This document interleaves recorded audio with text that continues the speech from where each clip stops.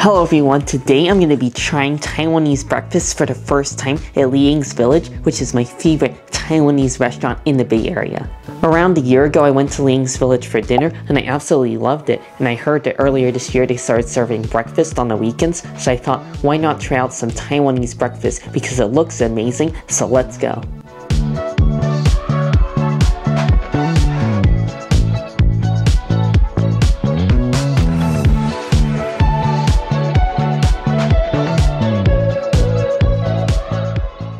I just placed my order here at Liangs Village and they came out with all the food really quickly. A couple of the items I've had before on their dinner menu, but for the most part, this is all brand new for me.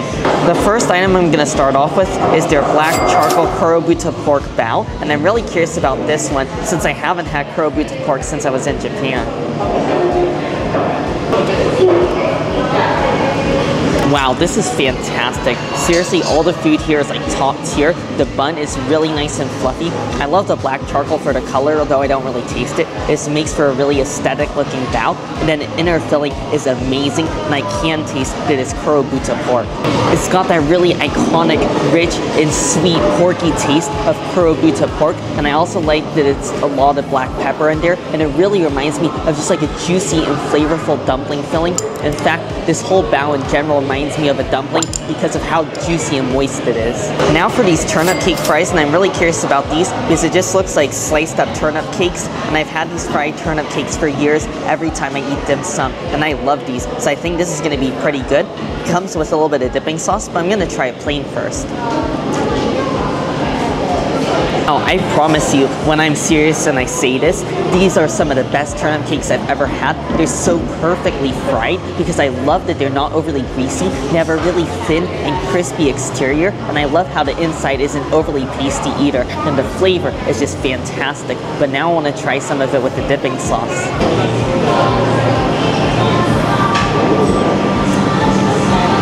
Oh wow, the sauce levels it up. You gotta have it with the sauce. It's almost like a sweet and savory soy sauce, and the turnip cake fries are already salted on their own, but with the sauce, it definitely adds even more flavor.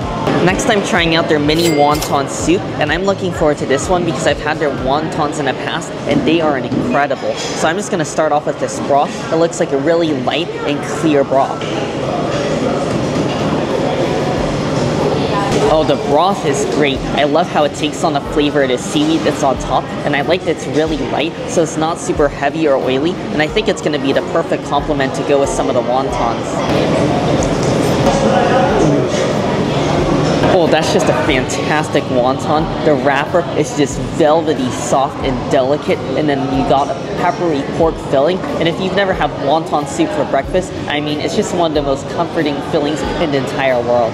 Now I'm going to be going for their hot and savory soy milk, and I've never even heard of this, so I'm not really sure what to expect, but it's topped off with a little bit of pork floss and some Chinese donuts. But I just want to start with a bite of the hot soy milk, and it looks like almost like a sort of a pudding. Oh, that is really interesting. The flavor of this is amazing. It just tastes like a fresh, homemade silken tofu because of its really soft and delicate texture.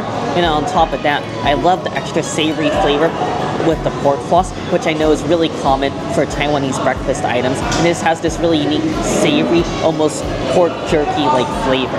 I also gotta get a bite of this with the yo chow, which is just like a savory Chinese donut.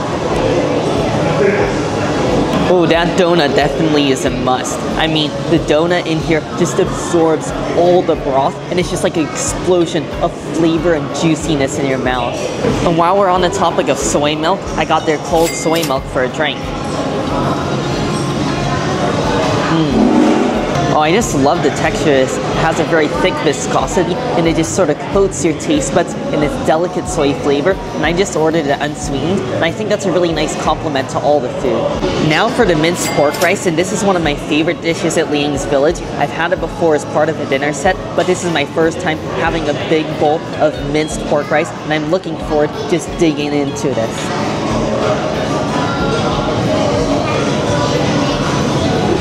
Seriously, this will never disappoint, and I couldn't be happier. He's got a fresh bowl of hot steaming rice covered in a savory ground pork, and I really love all the flavors. It's savory, and it's also very sweet, and I definitely also appreciate their special secret ingredient that they use in here, which I can't tell you about. It also comes with one hard-boiled tea egg, which is just like a flavored and seasoned egg that's just like cooked in a soy mixture, and that's an amazing addition. And you also have some special pickled vegetables, and this is just sort of like a dark green that's been pickled, and that's a really pleasant, salty, and slightly tangy flavor.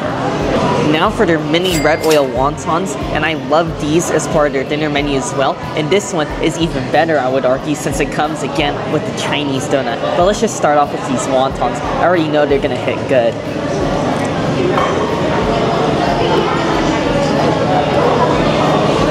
Oh, these again are one of my favorite dishes here. I mean, I feel like I've already said that about multiple things already, but these are seriously like something you can't miss out on. It's the same wontons in a wonton soup, but I honestly prefer it better here. It's just like a flavor explosion. It's cooked in their signature chili oil, which is just made with plenty of garlic, which I taste just like a fried garlic sort of flavor.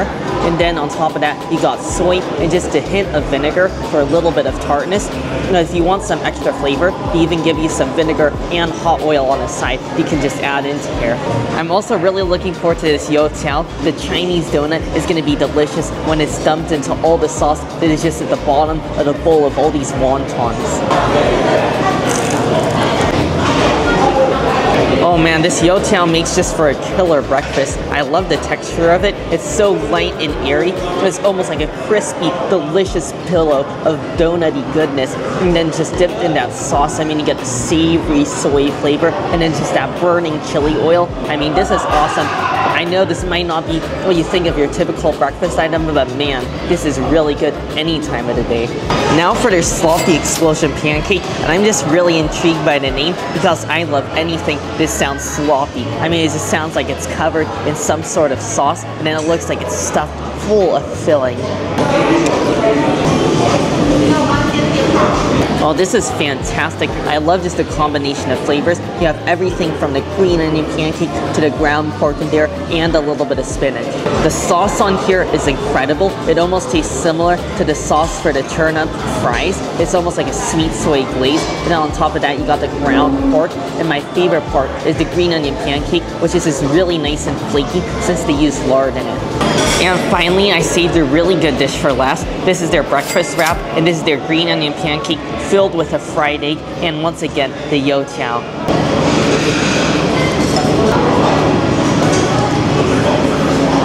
I really love the simplicity of this since there's not too much going on. You got the fried egg, the Chinese donut, and the green onion pancake. And to me, this just tastes like a breakfast sandwich on steroids. I mean, what isn't there to love about a crispy green onion pancake filled with a fried donut in the middle, and then a salty and perfectly fried egg? And I think the only thing that would make this even better is if you just drizzle this with a little bit of hot oil. That's going to make this even more tasty because I think their hot oil tastes pretty much good with anything.